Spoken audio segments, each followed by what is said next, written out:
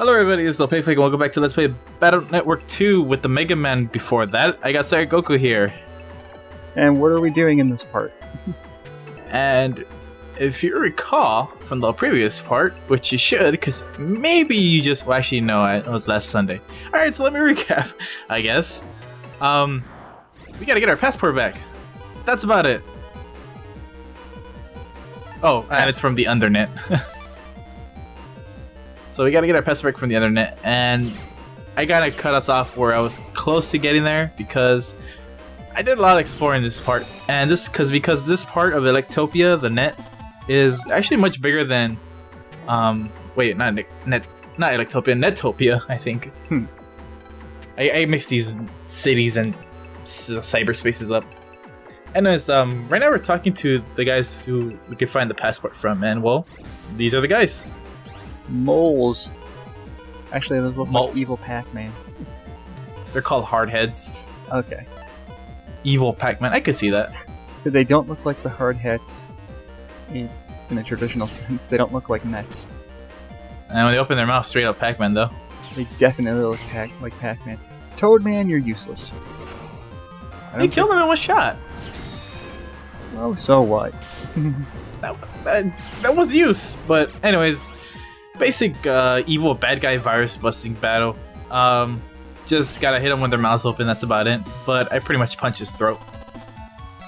That works for everything. Gutsman would be proud. Who? Gutsman would be proud. Oh, sure. So we got our digital passport now. And I don't know why he's upset that we took it back, because he stole it, but whatever. I like how the other guy's just turning away too. Is it because they're still mad at each other? Oh no, they finished making up. But yeah, that was some illegal passport selling anyways. And this creepy kid again, what the hell? This guy was like, alright, I'll give you the information, but you gotta promise me to get me a certain chip. Those beady eyes, dude. They stare into your soul. It's like the villager stare. Oh jeez. I remember doing all those things. His expression doesn't change. It's so generic. Anyhow, recap on why he wanted a chip. He said he'd help us out with the information on where to get our passport if he got a rare Electopian chip in return. And funny enough, the rare Electopian chip is actually one of the most common useless chips ever, which is Guard Star. Or Aster. What's with the creepy Russian chick? Russian? I guess. She kind of looks Russian with the hat. I suppose. She's the one who bought our... Remember those chips that were stolen from us? Oh yeah. She's the one who bought them. Oh man, she really is from Russia. I guess. I wouldn't know. That's joke. They did that. They used a similar joke in G Gundam. Oh, by the way, they used a similar joke in G Gundam where Russia's Gundam was built from stolen parts. For those who are seeing me shoot fist, there's actually a motion command when you pick the fist to launch him as a projectile. This is Snake Man. This is her Net Navi as well, and luckily enough, he is weak against fire and takes 140 damage per charge attack. And once more, I think she's French because of how she talks. Anyways, here's a cube. What's also lucky for you is that Snake Man doesn't move. Oh, yeah. Because apparently being stuck in that jar means he's literally stuck in that jar and can't go anywhere. However, every time you face him, he hides. Anyways, that cube orb you saw, I don't know if I explained it yet, to be honest. But I can't explain it out, but once you toss it, you can shoot that cube and it disperses damage in a square radius around it. So I can just shoot the cube with my projectiles or chips and it'll hit Snake Man and anyone else who's around it. It's really useful. Chip.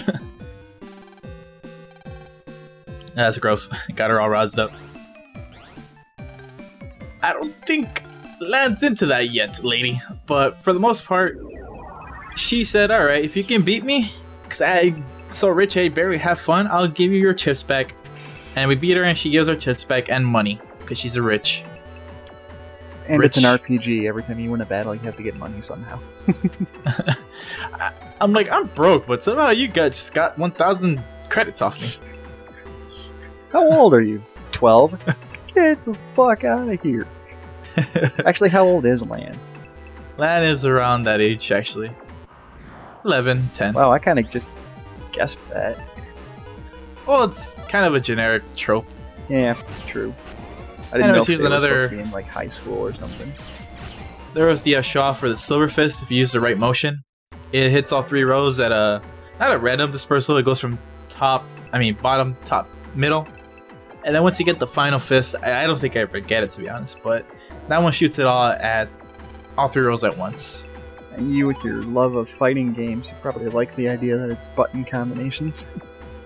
Well, it's actually a hidden thing, you know, like you're supposed to figure out through the boards and, you know, remembering all that stuff. This, I just remember that because, yeah, I love fighting games, but it's kind of cool how you can just use it as a regular fist right in front of you as a melee, or you can use it as a projectile if you know the motion. And the way you do it essentially is, as you pick your chip, when you press your action button or the chip button or the A button, you also do the motion as you hold it. And for the silver chip is down, left, right. And for the bronze chip is back, down, forward. And I forget the final chip, which is the platinum or silver fist. No, silver fist second. Gold fist, I think. I think that one's a full circle, forward, down, back, up, forward. I was expecting the Hadouken motion, Shoryuken motion, and Hurricane Kick motion. Hurricane's there, Hadouken's there, but not Shoryuken. Because Capcom loves to throw in Street Fighter references everywhere they possibly can. Oh, if you can consider that, it's a basic motion. I mean, it's better than charge motions. Yeah, like that. True. I'm just thinking, and that's not to bash Capcom in any way. Like, that's just a common thing they've been doing since Mega Man X is just reference Street Fighter. In some way, they like to reference other stuff. Well, I mean, like, there's subtle references, and then there's, like, blatant references, like in Mega Man Soccer. Just like in Mega Man Soccer, the newswoman is Chun-Li. yeah, I mean, it's kind of cool how they have that in the background. Too. They don't even try to hide it. And or like Mega Man 9, where it's blatantly Chun-Li again. Well, I mean, it's not bad. I mean, like, Nintendo does it too sometimes. True, they throw Mario in there whenever they get the chance to. Anyhow, we went to sleep after getting our chips back, which was to end the segment. And this is the mail we get, like, oh, you know, we're gonna have our conference now, and that's why we were invited here in the first place. So you gotta find it on your own. Gospel place. Anyways, this is where we're supposed to enter, but I can't enter. And the reason why to that is you just gotta go out and back in. I don't understand that, really. That's whatever. Also, back in while Sire was talking about the news report of the channel, I wanted to mention that all those guard chips that I use are so fucking common. I had like 25 of them, but when you saw them here, it was like 11 or 12. Ouch. That I just used it above. But those arcade machines that you trade 10 chips, you get new chips. I got wood 40. Yeah, that's one of the worst ones to use. So for those who are curious of playing this game, don't bother with that machine unless you're trying to get 100% on chips. Anyways, never mind. You go ahead, because this seems important. Straight up, they're gonna have her, you know, like, oh, here's our meeting on how to stop gospel, but you gotta trigger it by talking to everybody, forcefully talking to everybody. That's about it. Okay. I was gonna ask, how tedious is chip grinding? For completionist? Or just in general, like if you need a certain chip in order to progress or whatnot. It rarely happens when you need a certain chip to progress. Oh, you don't need like a specific chip to like unlock areas and whatnot? No, not at all. Okay. I didn't know if they did something like that.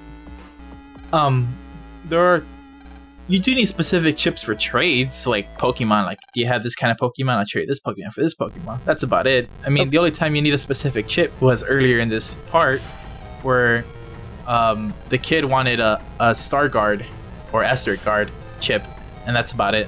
Which is not really all that hard to get, because you should at least have gotten 10 just by playing the game regularly without even purposely grinding for it.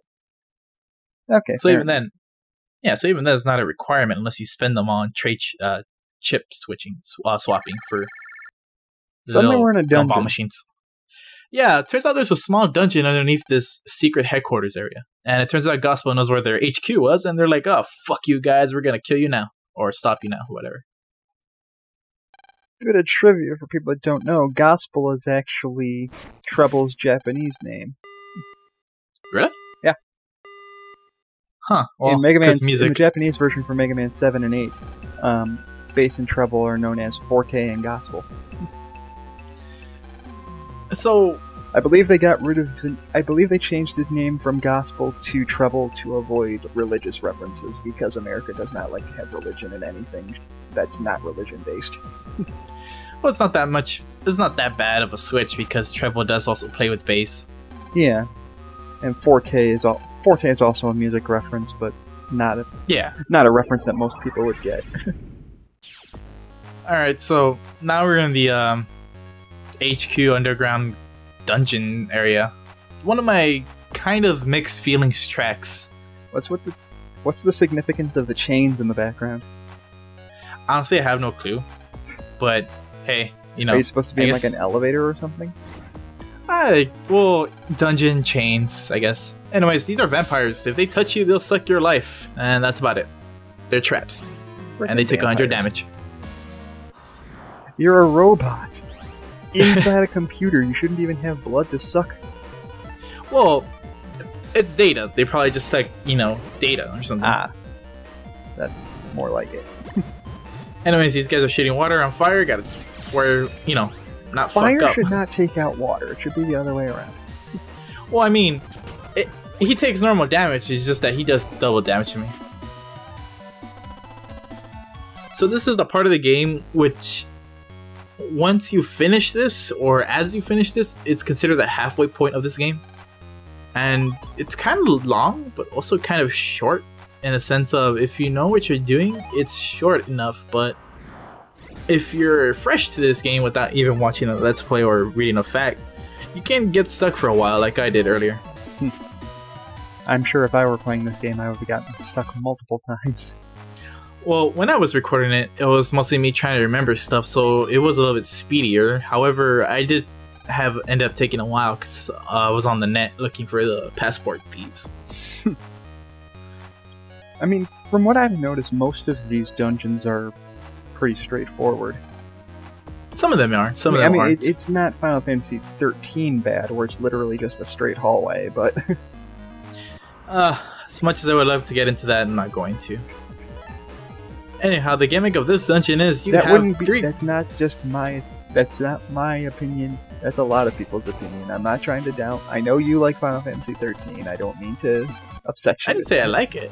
I didn't say it wasn't bad. I mean, I didn't say I don't like it. I said it just wasn't bad. But I agree with you. But like I said, I just don't want to talk about Final Fantasy 13. Right. We don't have to talk about 13 on this. This is Mega Man, damn it. Yes, motherfucker, this is Mega Man. Super funny robot. Hold on a second. Yes?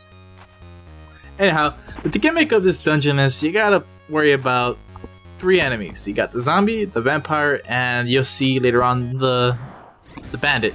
As those little robots were telling us, if you get caught by a zombie, you get sent back to their graveyard, which isn't all that bad. But here we got 3 spooky 3s. And they kind of fight like other spookies, except they actually heal much harder. So you may want to kill them in one shot, or at least weaken them enough to around 50 or 60 health. I would go with 50 and then just finish them off there. Hopefully you're not using the regular cannons and using the mid cannons that do about 60 damage per shot. I don't really use cannons anymore, but that's just me. Also, we got the Invis chip, which, well, it works like every other Invis chip previously that I don't think I've used. But it pretty much makes you invisible longer than Invis 2 or Invis 1, which isn't all that great. At least I don't think so, unless you're into dodging or lack dodging skills. Or going with just a buster run for all I know. There's a lot of ways to play this game, which is pretty cool. Oh, I don't know if I asked this, but can you run away from battles? Yes, and I've only done it once in this Let's Play because I was fucking about to die. But you'll see that much later. Alright, so the operators, I guess, I'm pretty sure that's what they're called. They were talking to one another, it's like, oh no, something something, and we're about to die, and they're all traps, so we just found the princess of this area. Well, actually another kingdom, or city, whatever. I forgot what her kingdom was. But we gotta deactivate this via, well, that switch, that obvious switch we have there. But like, oh no, Gospel, what are we gonna do? We're gonna get crushed. Too bad viruses can be dealt with just by hacking in or logging into the terminals. So here we have more NPCs telling us, here are some tips on how to avoid them and when zombies turn and when vampires turn. If you're having trouble with it, I guess you pay attention. However, you can just get caught by vampires and I'll get caught by zombies. If you can survive it, that is. Because what I do is during battle, is I prolong the fights so I can heal up. Make it a lot easier. So we got Cannonball. As you see, it's a star and it's always going to be loading up from my chip folder the first time, no matter what now. And I had to bring that up because that is my default chip for the most part of the game until we get the best default chip later on. And these dungeons, or area, or scenarios, it's not really that bad. But it's just, it's only tedious because of the 3 baddies here, you see. And once you get the cyber key and move on, you can turn it off. You can turn off or pull the lever to turn off the switch. Right. So it's not all that bad. And all these skulls everywhere. Yeah, that's not foreboding at all. Well, as you saw, this is the 3rd baddie of the dungeon. The bandit stole 5,100 zenny, and you'll never get it back. No, I'm kidding. That'd be a dick move of Capcom and developers. Oh, like you can't get that back. Yeah, for those who are not familiar with RPGs, but there are sometimes that enemies do steal it. Final Fantasy's done it. They'll steal your zenny. Every RPG ever has an enemy that can steal your money. Well, this one isn't that bad, to be honest, because in other games they steal your money, but you have to kill them before they run away. In this one, if they steal your money, it'll be at the very end of this part of the dungeon. However, I think if you do log out and log back in, it will be permanently gone. Ouch. So as you see right here, he's the bandit that stole our money and we got it back. So you don't need to really worry about the bandit. It doesn't even do damage. I never really saw the point to the bandit, to be honest. Unless you were forced to log out, like I said. But yeah, the silver fist, once you know the motion, makes clearing out battles a lot easier. As you guys just saw, since it does 100 damage spread out to 3 rows. It only hits 1 enemy though, so don't think it'll phase through the whole lane or row. Well, that would be cheap if it did. Bandits love to take turns to the left. Remember, the left. So we got more people tell you to do something when they tell you that it means to do the exact opposite. So you should go to the right. Well, it was actually giving the actual hint because they did turn to the left. Okay. Alright, so she lost her best battle chip and she would go on with us if we could. As more traps are happening. Good job, Lan.